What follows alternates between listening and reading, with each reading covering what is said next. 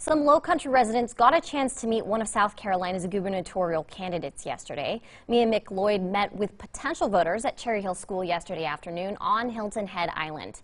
McLeod serves as a member of the South Carolina Senate from the 22nd District. She previously served in the South Carolina House of Representatives from 2011 to 2016. The Democrat is working to win more name recognition against fellow candidate Joe Cunningham. We're going to continue to do exactly what we've done here today, and we're going to continue to get crowds like we've gotten here today. I mean, the people of South Carolina are hungry for change, for something different and new and exciting, and that's what our campaign is all about. McLeod announced her candidacy for the 2022 South Carolina gubernatorial election on June 3rd.